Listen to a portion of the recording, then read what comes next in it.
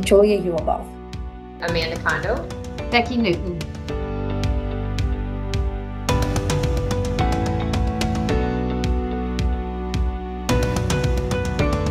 So women have different life experiences and perspectives to problem solving and decision-making processes. We're also great at multitasking and organization. So for example, I was once asked at an interview if I had an experience managing people, which I did not at the time.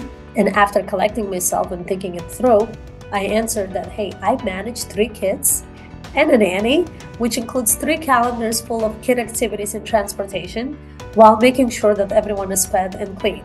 So that's management and leadership right there.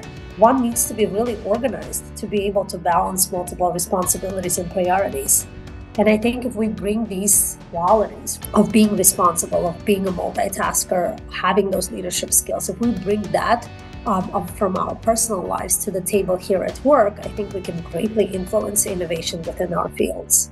I think, honestly, women really in nature are more of a relationship type of individual. I think there's a lot of compassion and flexibility and patience that we, I think, naturally have a little bit more than men do. And also just being able to really, multitask through our days. Again, I know that everybody can have a lot on their plates, but I think personally from my experience, right, just seeing my girlfriend circle and my network, seeing the amount of workload that my female peers and of course my friends outside of USAA really have been able to, just juggle really well, and just being able to maintain a great career and, continue to work through those workloads.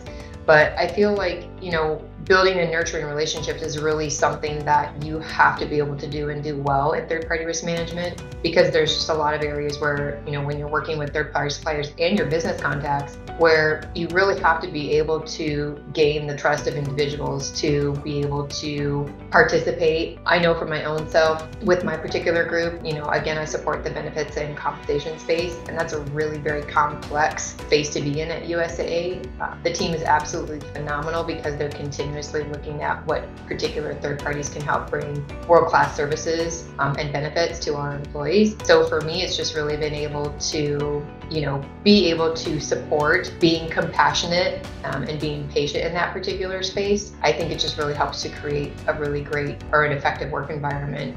And then, in third-party risk management, there are going to come times where you can lean into the relationships that you've done such a good job of building. And so I think for me, it's just been, years and years of seeing what relationships can do, good relationships can do, and then being able to really help your suppliers understand that you're an advocate between not only USAA, but you're also advocating for the suppliers where you need to.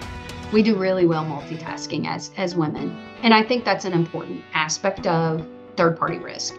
I think the other aspect that's really important from a character perspective is having an open mind and a willingness to learn new things.